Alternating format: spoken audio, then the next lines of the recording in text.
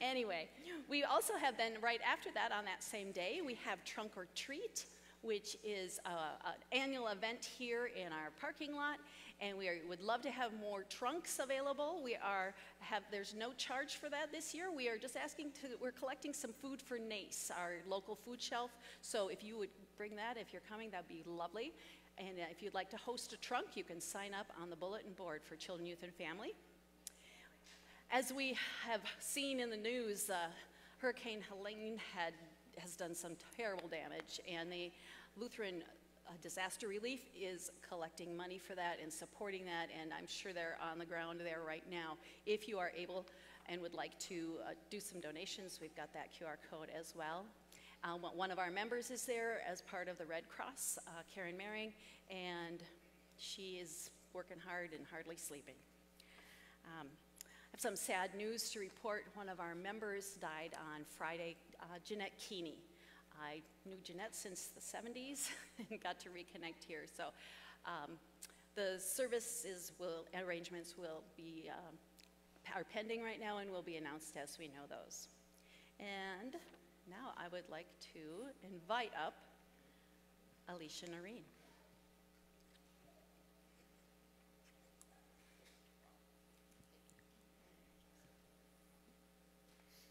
Good morning.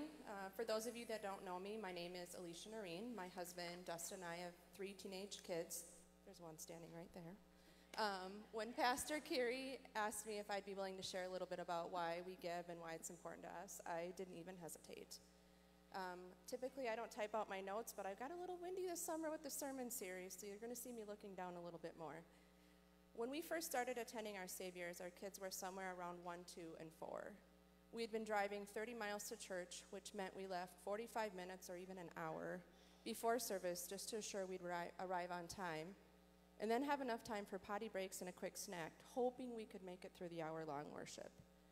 I had been driving past this building on my way to work and decided one day, I wonder what denomination church that is. I wonder what this Our Saviors is all about. When I realized it was an ELCA Lutheran church, we decided to give it a try. The first week we attended, like many other young families at the time, we occupied the back pew. It was great because the kids could turn around, look out the windows behind us, see what was going on, and then stay relatively quiet, and we weren't a distraction back there. A couple more Sundays when our work schedules allowed, my husband was a police officer and I was a nurse, so weekends were often occupied by work, but when we both were off, we would come back, and neither one of us were brave enough to bring 3 little kids alone. So we generally were here just a few times, and one of the Sundays we arrived, we were late. And I quickly scanned the back pews, and pretty much everything was full, and we had an usher say, just come on, it's okay. And we kept walking and walking and walking, and I turned around and I looked at Dustin, and I was like, this is not good. This is not good. My heart was pounding. I think our nonverbals were pretty much the same. We can't sit that close. No, stop. Like, we'll sit right here. We're okay. Nope. Second pew right in front of the band. I thought, oh boy, here we go. I was probably pretty much terrified. I think my hands were pretty sweaty, and I've learned that God was looking out for us that day. He had a plan for us. You see, the kids were so busy watching the band, since they were up close and personal and had that close-up view, they sat so well. I wasn't even sure they were the same kids I'd been breaking a sweat with many previous Sundays just to keep them from being disruptive. That same band has continued to be priceless to us. They have shown our family unconditional love and support. Samuel has been singing with this amazing group of humans for a while now, and they are our family. We refer to most of the women, who are standing up here right now, as church moms, to our kids. One of them was even the best kindergarten teacher for all 3 of them. Even though we haven't officially adopted the church dad title for the men, they all have that honorary role. From celebrating birthdays, attending school and sports activities, being a listening ear, giving hugs and rides when needed, or maybe not needed because it's more fun to ride with somebody other than mom and dad, they are a significant reason our family is part of Our Saviors and we give. Another reason is our children, youth, and family ministry programs. 2 of our 3 kids attended preschool here when we had preschool, and then on Wednesday evenings, they participated in Wednesday evening programming. At that time, we had class not only for confirmation aged, but also younger kids. I love those Wednesdays because I didn't have to cook. I was a full-time student at that time and working part-time and being a mom. And so we didn't have a lot of opportunity to give financially at that time. So I offered to help clean up meals afterwards. Then, lucky for me, the kids were still occupied with programming, so I'd have just a little bit of time to work on homework too. The best part about it was they were exhausted. Even after Wednesday, we had those short family-based worships. They slept really well. Giving doesn't always have to be financial. Giving your time and sharing your talents is an important part of giving too. I've been part of the HR committee. I've also served as the healthcare professional supporting the pastors and council as we navigated COVID. And Dustin and I have volunteered to help transport youth to various church-organized events. Helping not only our kids, but all youth feel loved and that same sense of belonging that our kids feel is important to us. We give so that other families can experience what ours has, hopefully that same and similar support and connection. Our kids remain involved here. Even after they have been confirmed, they want to be here, and we don't force them to be. They come on their own. This congregation has created that space for them to be themselves and has given them opportunities to grow. As you can see, Samuel's singing with the band still. He runs live stream, slides, and is dabbling in learning the soundboard. John, I can't believe you trust him with that. Madison, sitting right over here, she's employed part-time as a Children, Youth, and Family Youth Assistant. She also helps run the live stream from time to time, and will be representing our church and a few other churches at Churchwide Assembly next summer in Phoenix with me. Our youngest, Ryan, he's helped usher when he's here, but right now sports are in full swing. I'm sure when they slow down a little bit, he'll be back a little bit more as well. Even though the music program and the CYF program are huge reasons why we give and why we love this church, there is more. I get that a church is not just a building, but there's something special about this place. I can't explain it, and honestly, I don't fully understand it. It's peaceful and comforting. It truly is a sanctuary. I'm pretty sure most of you feel the same way. If you're able to give financially, please join our family in doing so. And if you cannot give financially, I hope your cup is filled by volunteering your time and talents because our Savior's Church family needs you. Thank you.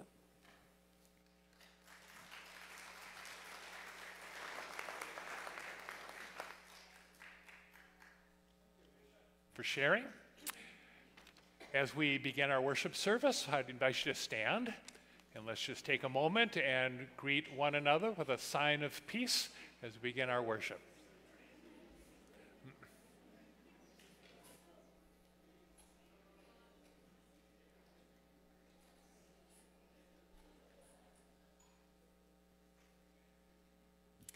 Please remain standing as we sing our opening song, King of Love.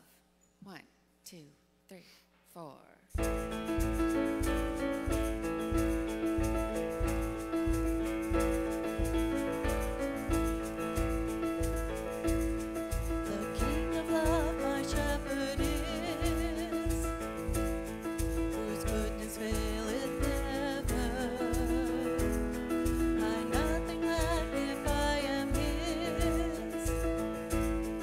And he is mine forever.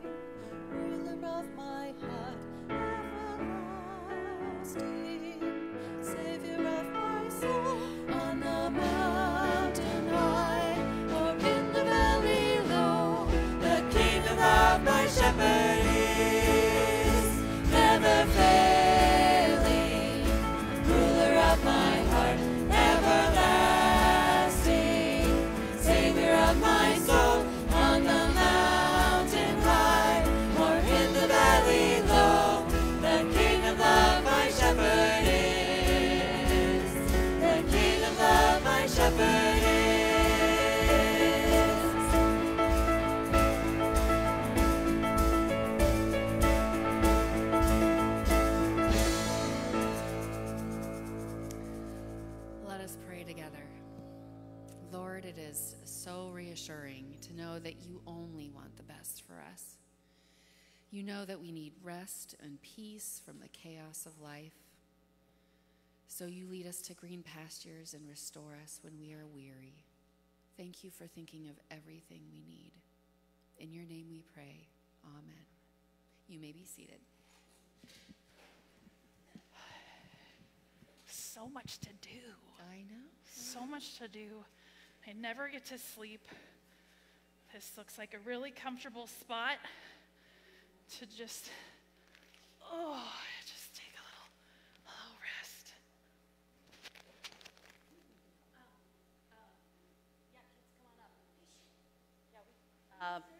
Yeah, it's okay.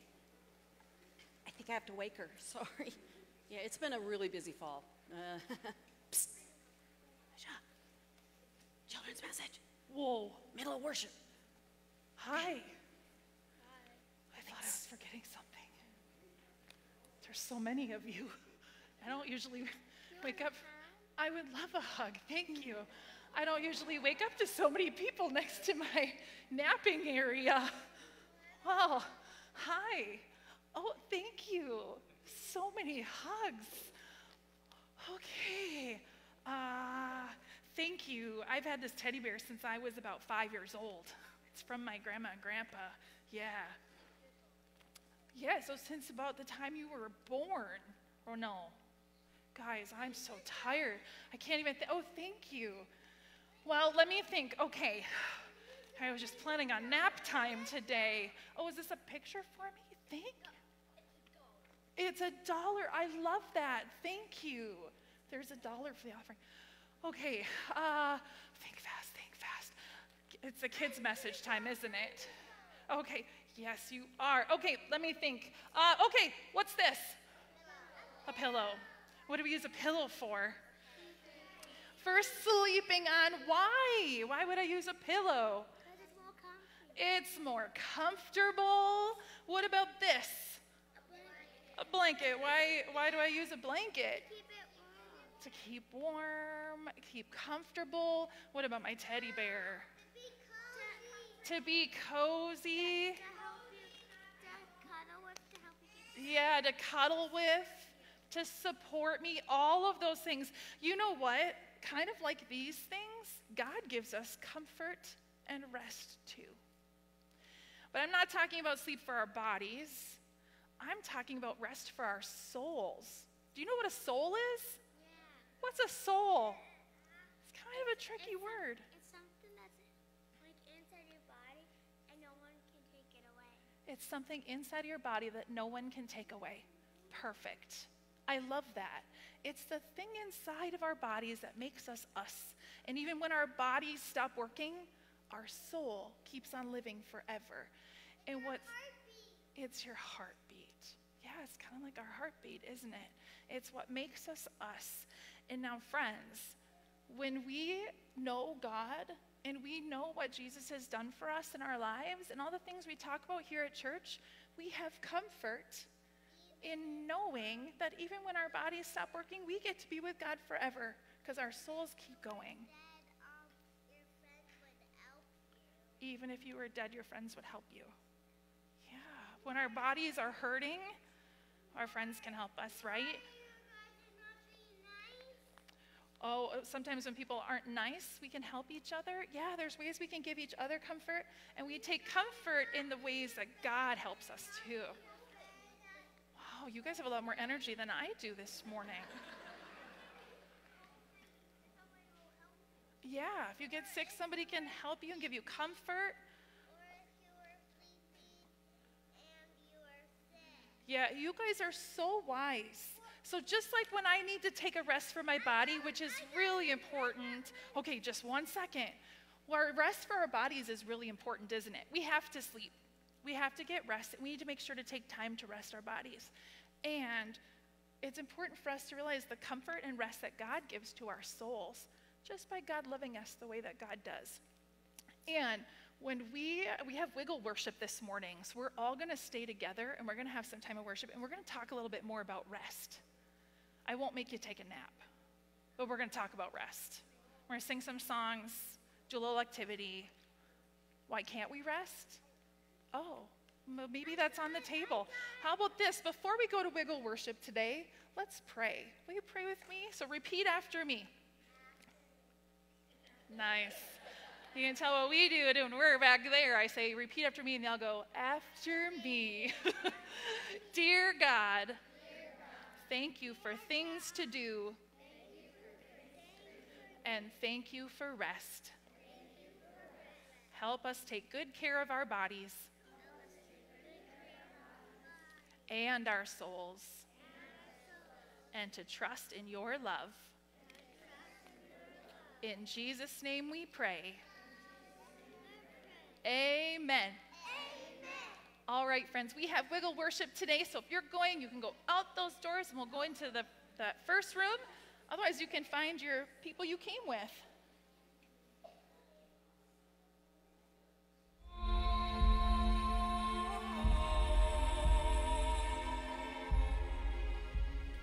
The wilderness story in Exodus is a story of the impossible. It is a story about the promises of a God who upends the Israelites' expectations in so many ways. Like the Israelites, we often live between the anticipation of what might be possible and the inheritance of God's goodness. This ancient story has the possibility to speak in fresh ways to us today, calling us to trust in God's goodness even when the world operates under different means.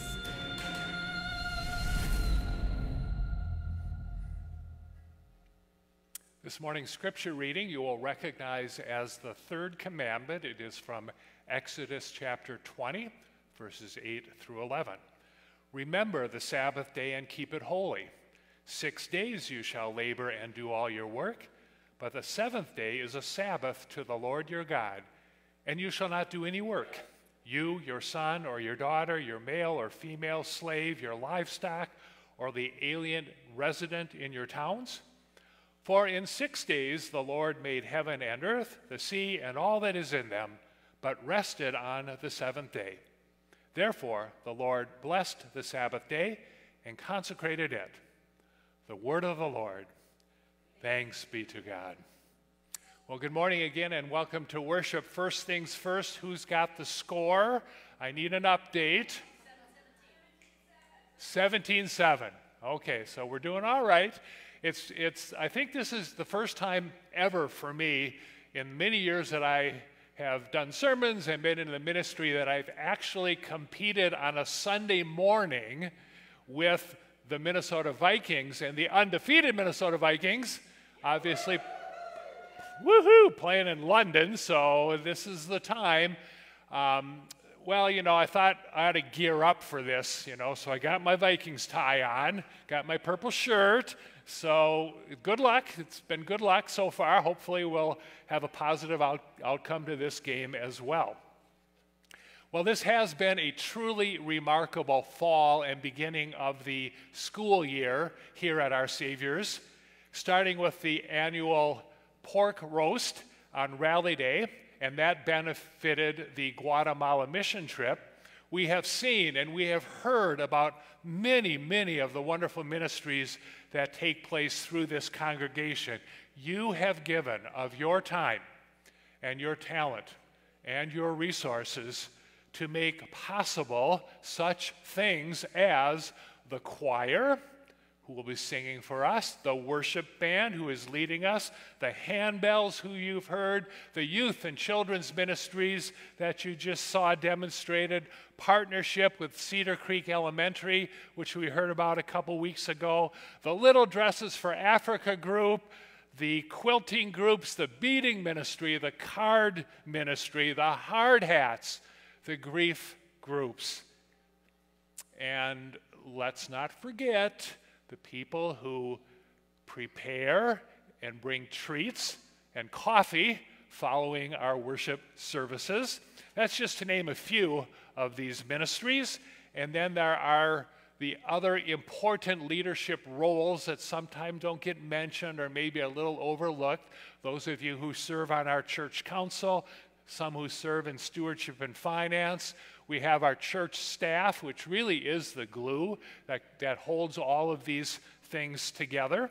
We've seen the exterior of the church improved. If you haven't noticed, take a look. New siding this fall. And of course, the parking lot has been repaired and resurfaced as well. We're hoping to do some interior remodeling in the upcoming months that will make better use of the interior space that we have here in the church. And all of this is taking place during a time of transition in the congregation. Pastor Maria is now one of the pastors at the church that I was confirmed in as a 14-year-old kid. And Melissa and I were married there back in 1978. My 97-year-old mother is still a member there. This is Normandale in Edina.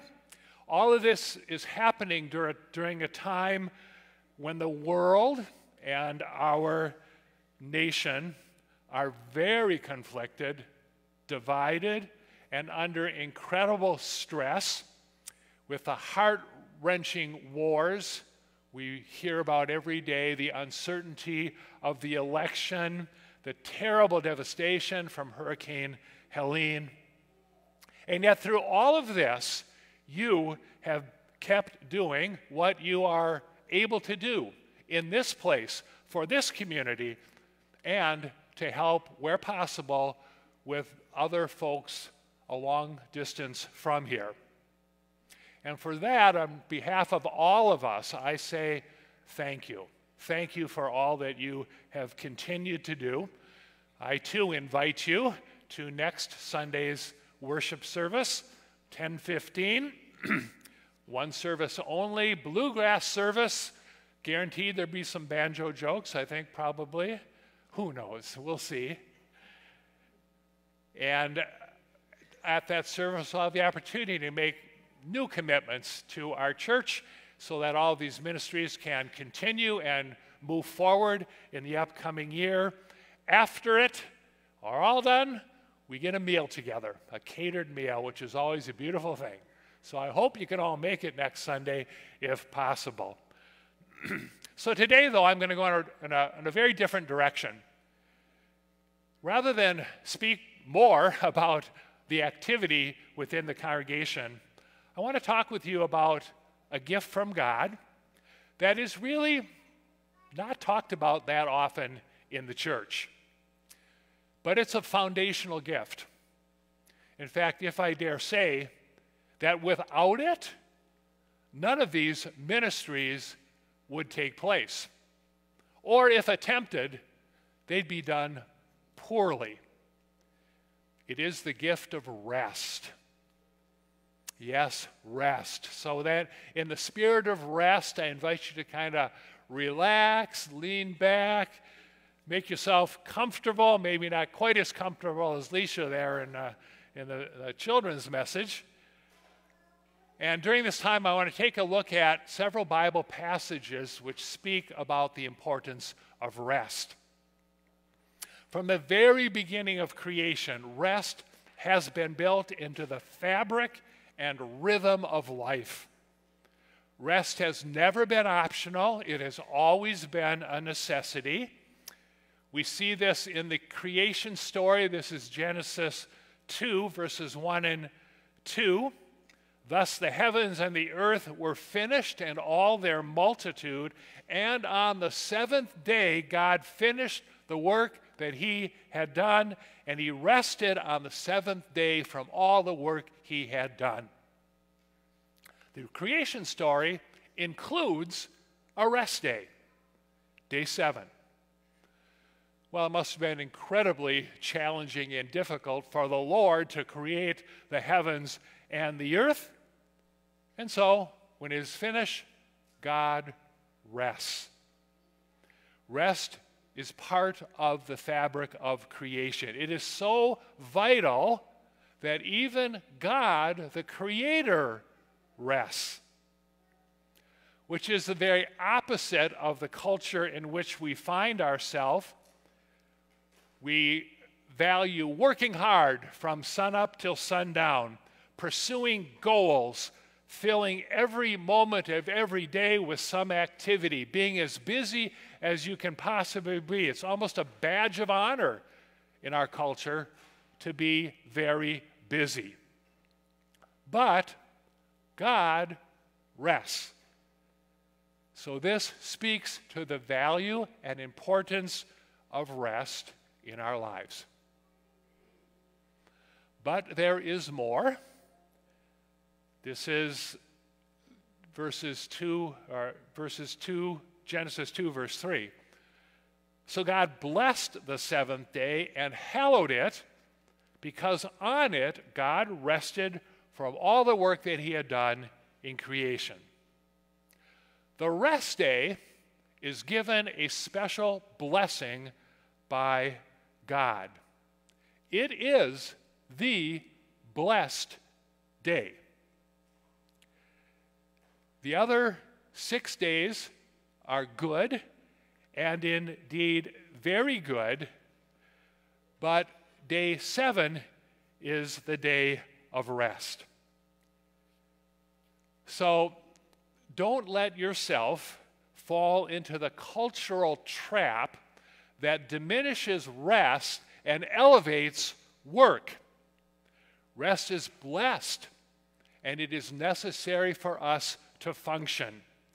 It provides for what we need both physically and mentally.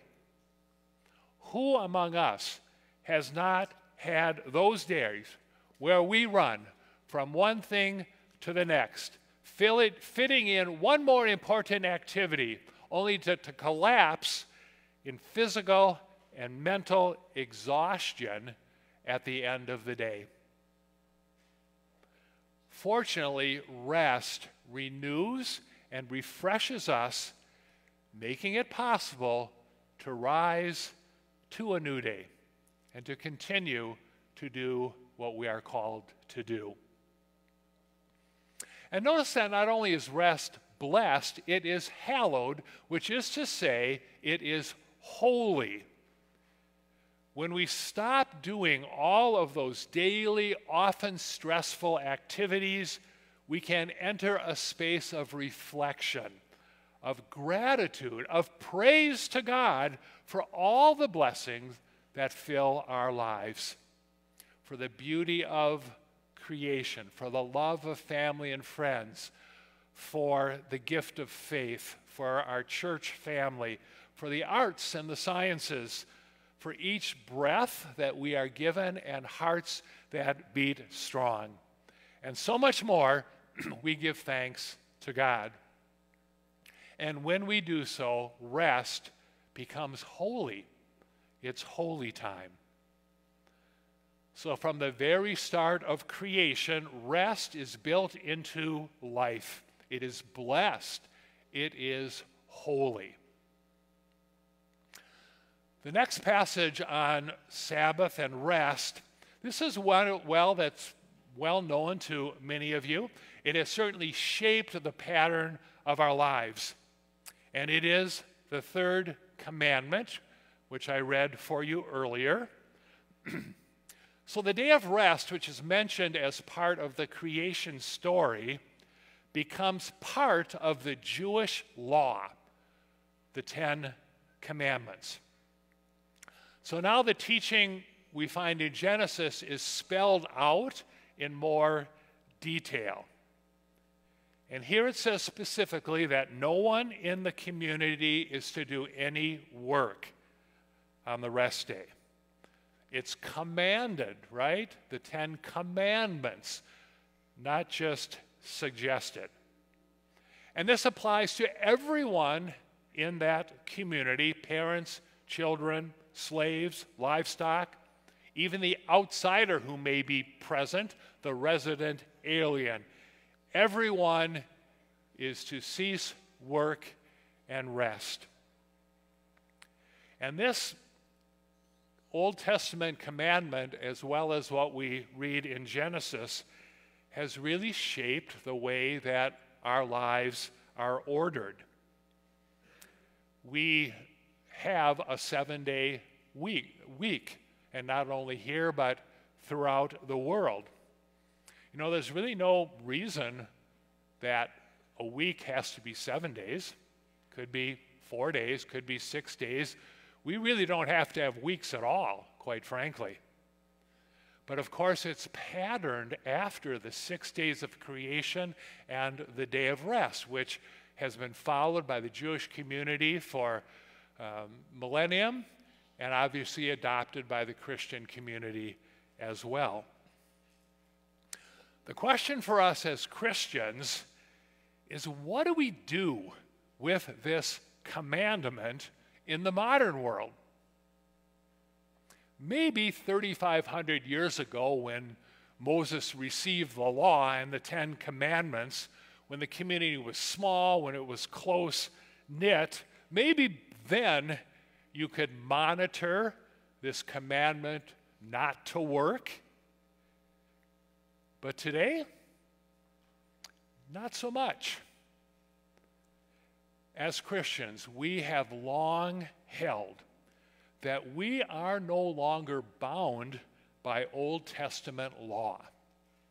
We believe that Christ, through his death and resurrection, has fulfilled the law.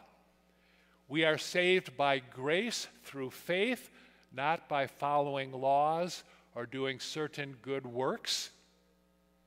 So with regard to the Sabbath, the early Christians felt free to change the Sabbath day from Saturday to Sunday as a way to acknowledge and celebrate the resurrection of Christ. We honor and we follow and we respect the 10 Commandments as important moral principles. But with regard to the Sabbath, we've always allowed for more flexibility. Even Jesus challenged the Sabbath understanding of his day. The problem was that over time, the rabbis had written more and more laws to define what could and could not be done on the Sabbath. They wanted to be clear about what is work and what is not. And to this day in Judaism, there are 39 melachot, or categories of activity, that are prohibited on the Sabbath. Underneath those 39, there's a number of other laws that apply. In this particular passage, the disciples pluck grain for bread on the Sabbath. And that's an activity that was prohibited by Jewish law. And then in the story that immediately follows, Jesus heals a man with a withered hand on the Sabbath, which was also prohibited by the law. For the Pharisees, the legalists of the day, enforcing Sabbath rules had become more important than honoring the day itself. And so in doing so, they had missed the point of the Sabbath. By making the Sabbath all about following laws, they were preventing themselves and others from resting and focusing on God. Rather than being refreshed, people were burdened by all of these laws. And so in their attempt to honor the Sabbath, to keep it holy, they were actually dishonoring the Sabbath. And that's why Jesus famously says here, the Sabbath was made for man, or humankind, if you will, not man for the Sabbath. The Sabbath is to be understood as a helpful, beneficial gift. It is to serve us. We do not serve it in some legalistic, burdensome manner. And all of this says to me that there is freedom and a good deal of grace in the ways that we observe Sabbath and find rest. If the traditional and historic pattern of Sunday as a day for worship and rest fits for you, by all means, continue that pattern and that tradition. It's a good thing for sure. And I promise that we will be here for you Sundays as you begin your Sabbath day. But maybe Sunday doesn't work for you so well. You know, Alicia mentioned, she's a nurse. She had to work. Her husband's a police officer. I mean, those days are not, you don't stop doing those kinds of things for the community. Or maybe it works, but only part of the time. It's okay to find another day, another period of time where you can rest and give thanks to God. Both of our Sunday services are live streamed, recorded, uploaded to the website, and you can use this as a resource for Sabbath and another day of the week if you would like. For me, when it's all said and done, Sabbath rest is really not about a day of the week, certain rules and traditions, figuring out what constitutes work, how I might choose to worship, and all those kinds of human things that have been developed. Rather, it's about Jesus, his love for me, and my relationship with him. It's about the one who says these words, "Come to me, all you are weary and are carrying heavy burdens, and I will give you rest." I will give you rest. Take my yoke upon you, learn from me, for I am humble in heart, and you will find rest for your souls. For my yoke is easy and my burden is light. In the presence of Jesus, we have Sabbath rest. That can be done any day of the week, at any time, for whatever period of time that you have. We give our busyness, our stress, our worries, and our burdens to him. I don't know what kind of burdens you are carrying with you today. I do know that there are many daily challenges. Bring them to Jesus. Come to me, he says. He promises to take them and replace them with rest for your souls. And that, my friends, is good news. That, my friends, is Sabbath rest.